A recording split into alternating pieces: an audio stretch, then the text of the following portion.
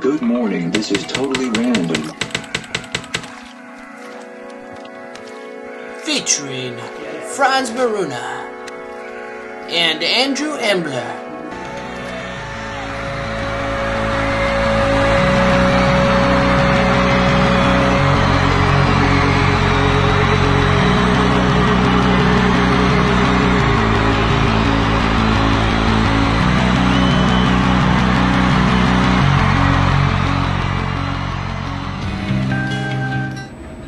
Welcome to Totally Random. It's December 16th.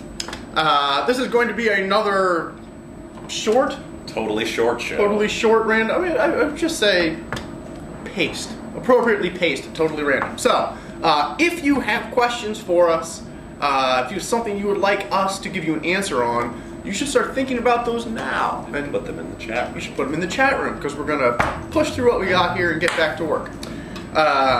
First, I would like to thank again, we mentioned last week it was going to happen, but it did happen. Thank you to everyone who did the cool CMS showdown comparison demo and mega panel in Milwaukee. So Trivera Guy and Trivera Girl, RMX Dave, Jessica Dunbar, of course.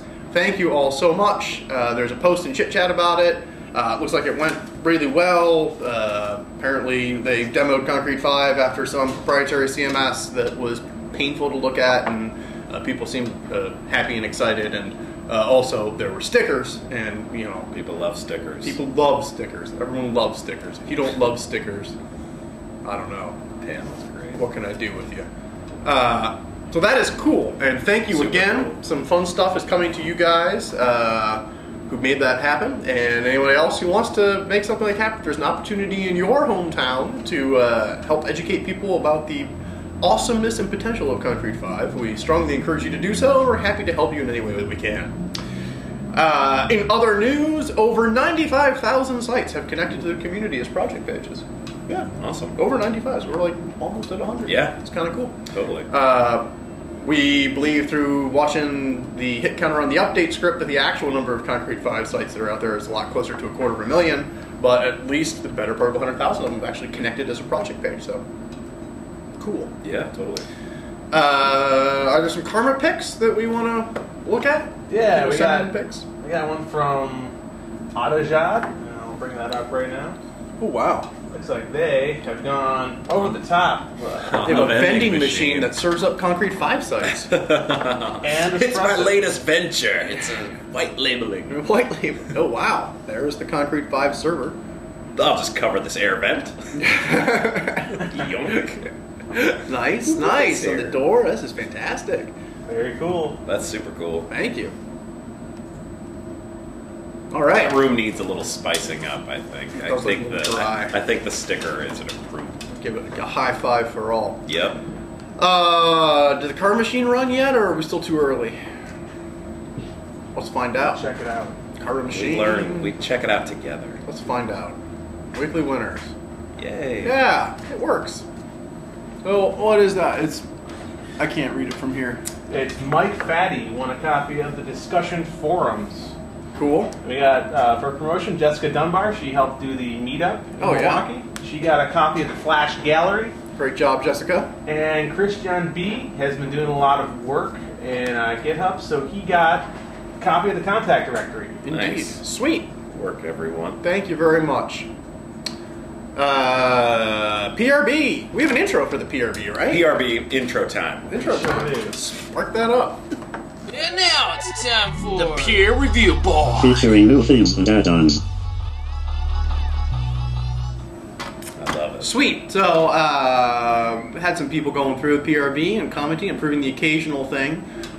Still generally shooting for things to try to be 5.5 ready in there, so probably hasn't had the frenetic energy from everyone that normally it would. We're all spread pretty thin, but we got some things approved this week, right? Yeah, we just added 5.50 as a version drop-down option for your add-ons. Right. So now at this point, that whole bit we talked about last time, where you're going to need to go in and update your add-ons to make it serve to 5.5, you can do that now. You can do that. And you want to, because as we've been testing 5.5 and stuff, we're actually putting a message on all those beautiful inline add-on and theme pages that you can buy right from your own site now. There's no big pink message saying, yeah, this doesn't have a version for your site, so don't buy it. And it won't let you currently. Yeah, you don't want that. Yeah, so we're... Go ahead and make your stuff work with 5.5. Yeah, but we did approve a few things. We approved a couple things this week. The first is an add-on for e-commerce. This is Canada Post shipping. Aha. And so this is a shipping add-on that will work for shipping to Canada. Cool. Looks like it's got a few options for that stuff. I'm not totally sure how deep it goes. Well, it's from Todd Crow, who has some other extensions for e-commerce. I know it's going to come with great support. Yeah. There it is. There it is. So if you need that, and you would know if you do, that'll help you out. Sweet.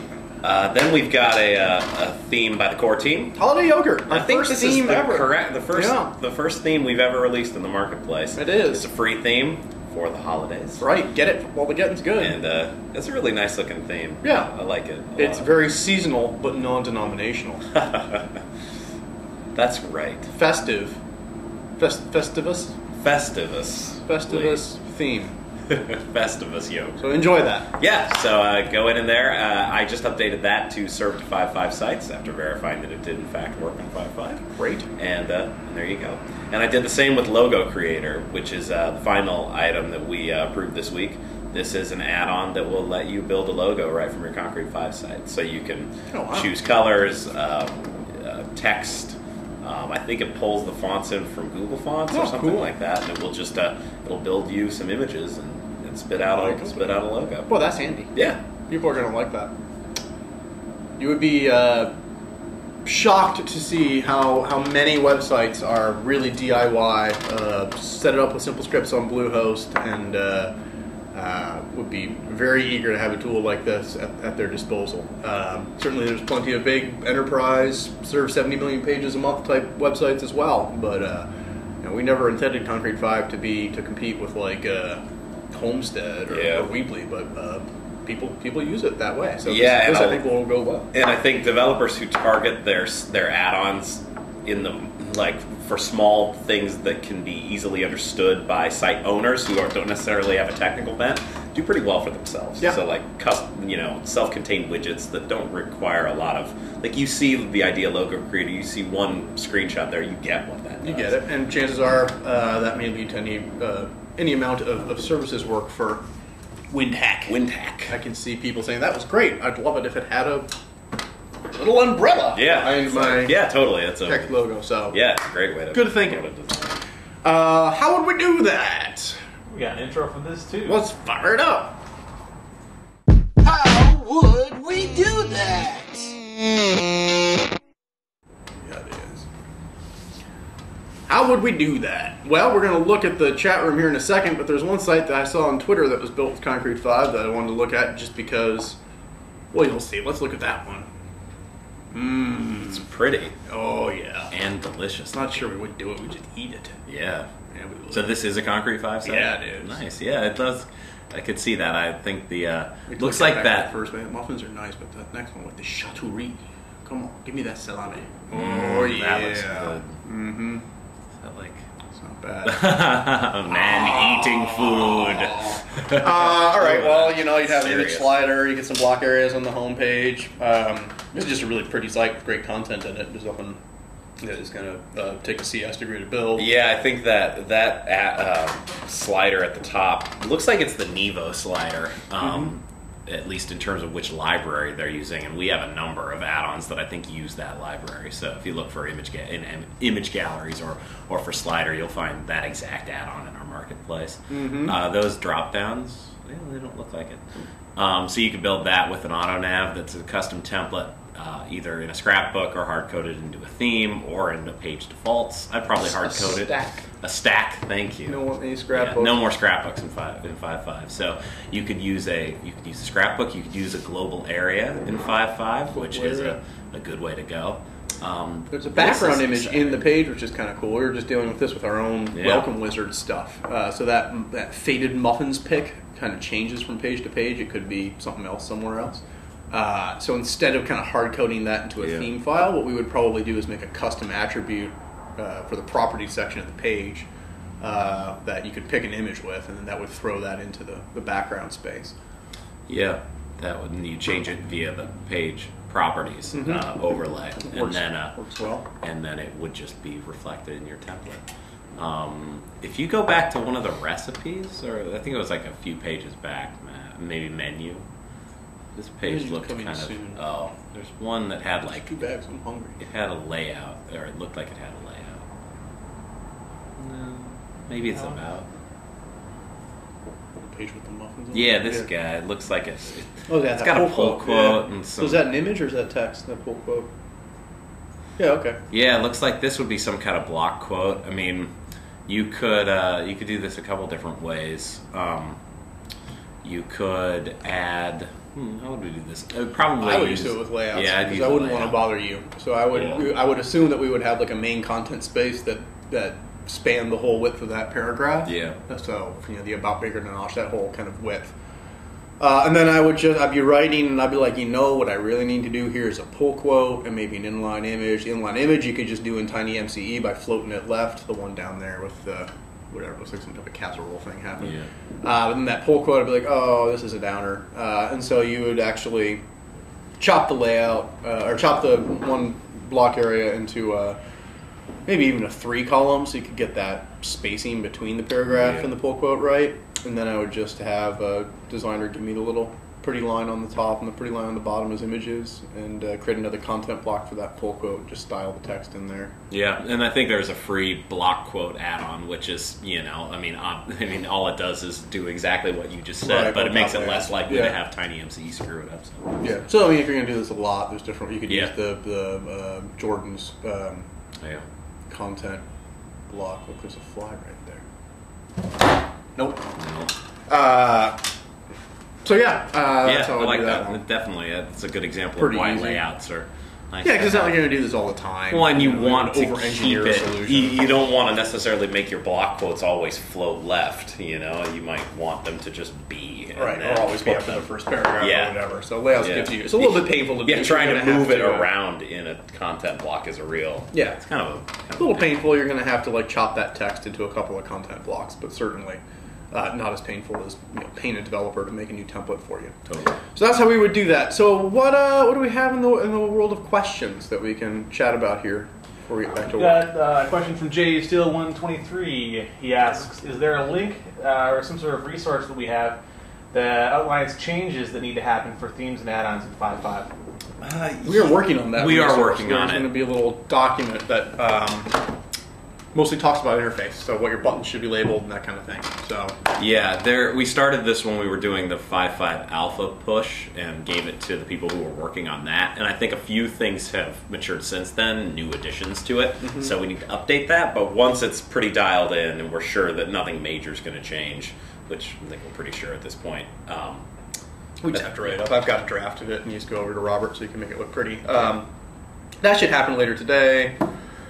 And then we already added 5 as the as a variable that you can assign now in the PRB, and I think we're looking at next Wednesday as the final date where we will push a version up to our own downloads page that is fully encapsulated build. We're going to call that 5.5.0 and encourage people who are building new concrete5 sites to start with that. Yep. We'll do this is our latest release and last stable release kind of approach. So next Wednesday. All right, we got a question from Growth Curve. He'd like to know what are some common things that developers need to fix up after they've submitted something to the PRB. Few things. If they're themes, you want to make sure that we've actually we've changed around a lot with regards to styling in 5.5. So it's possible that if your theme didn't conflict with styles before, like button styles or overlays or whatever, it's possible that it could now. So you're going to want to make sure that your theme that the concrete5 toolbar and menus and widgets and stuff like that still look good in your theme.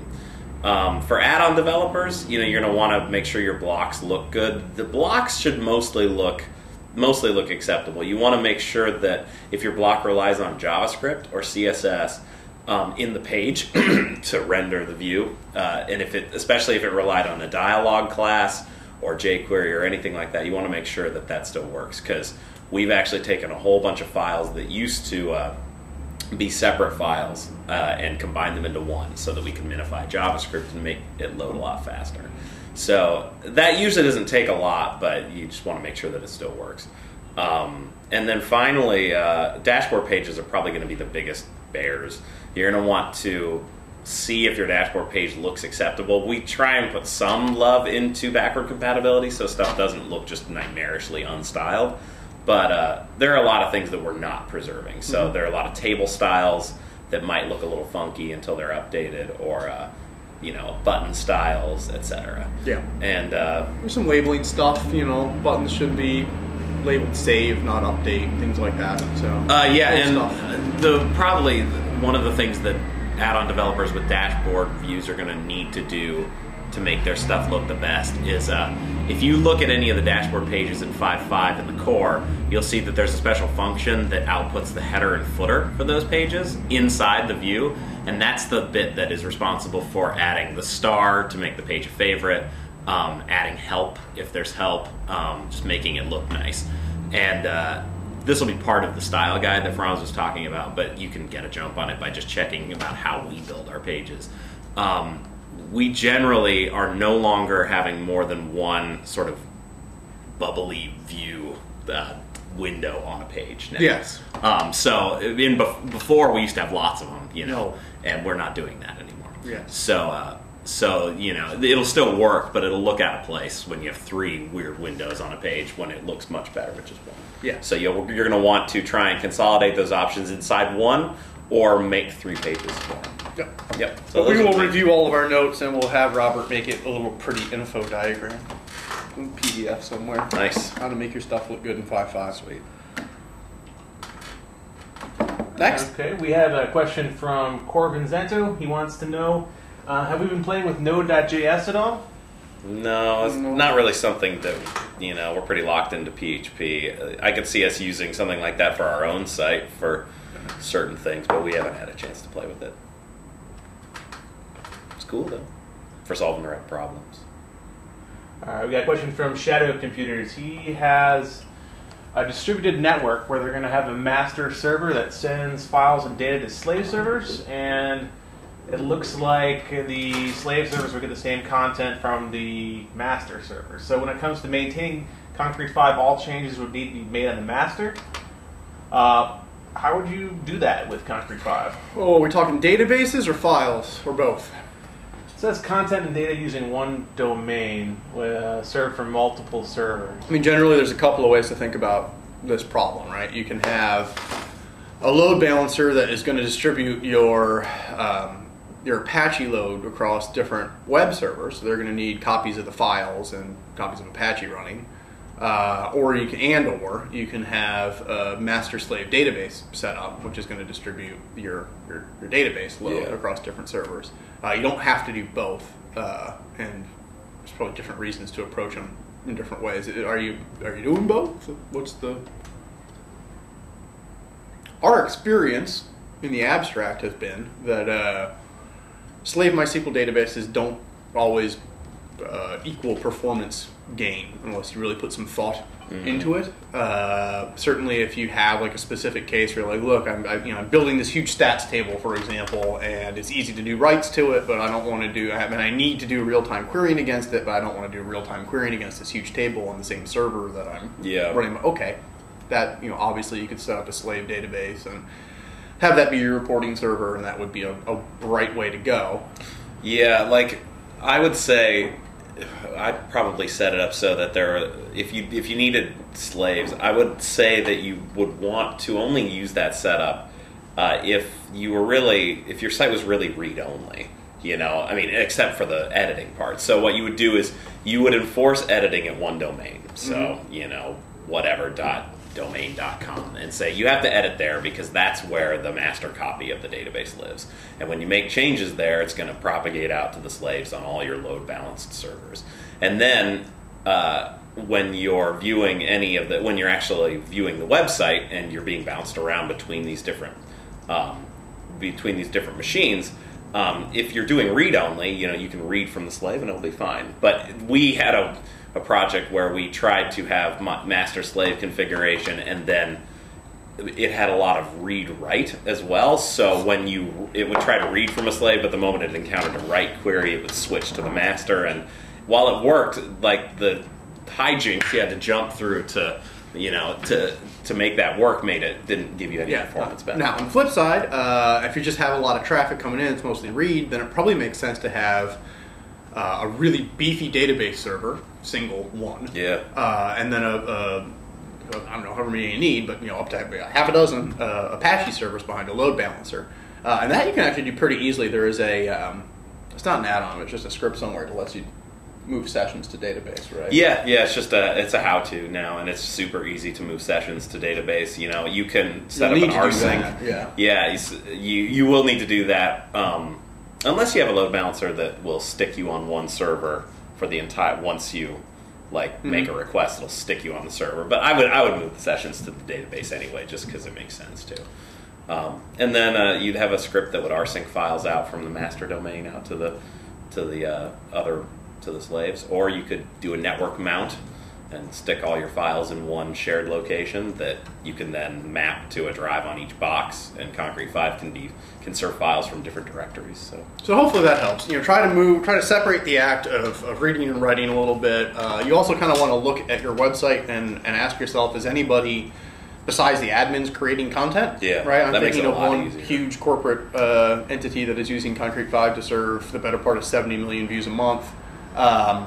They don't there's no guest books, there's no contact forms or whatever in their concrete5 installs. It's all just what could be static content. Yeah. So it's very easy for them to. Yeah, all their interactive bits are custom bits, which then connect to their own databases, so they can sidestep all the concrete stuff. That is good for their workflow as well. Yeah. So that's something to think about.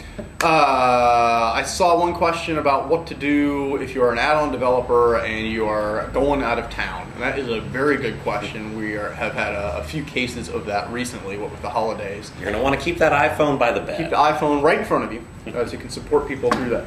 I think we need to add some tools to make it easier for you to do a I'm away kind of thing and have it automatically show up in a consistent way on your add-on pages and auto reply. I think probably the best thing for you to do right now is just update your add-on descriptions with a little note saying, hey, I'm going to be out of town from here to there, so feel free to buy this, but heads up, you're not going to get much in the way of support from me until whenever. And I guess the reality is if you end up having to get stiffed with some support refunds on that, we won't charge you the penalty fee. That's I think the sanest answer I can come up with today. You got anything else in there, Matt? Yeah, a question from Wagdy. Is there a slider add-on that offers a lot of control? It sounds like he's looking for some super custom functions like per pixel accuracy. I don't know. Would imagine so. Yeah, they get pretty deep. There's a lot of them. Yeah, I'd say take a look at the know marketplace and see if there's any that look good to you. There's a lot of them in there. Anything else?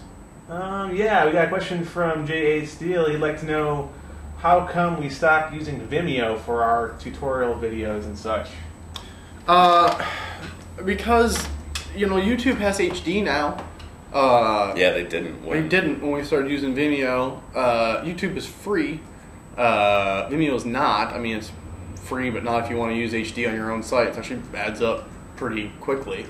And most importantly, we've consistently had problems with people in Europe and Vimeo. Like 19 seconds in on videos that work fine for us, the audio drops out for them. Crazy. And you open a support thread with Vimeo, and they're like, oh, what are you talking about? Like this video here for these people. And I know that's pretty hard to do. Oh, God, right? Send someone to Denmark. Yeah, right.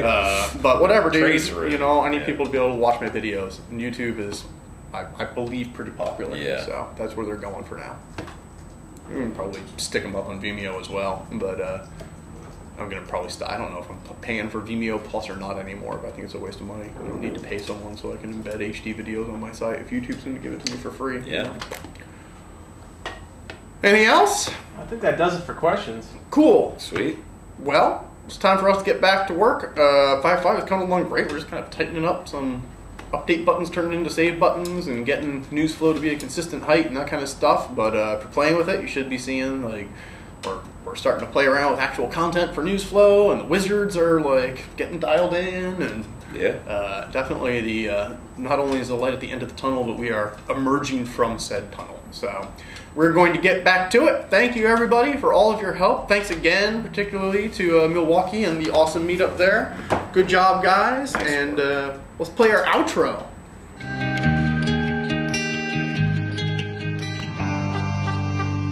Fridays at 10 a.m. Pacific Time.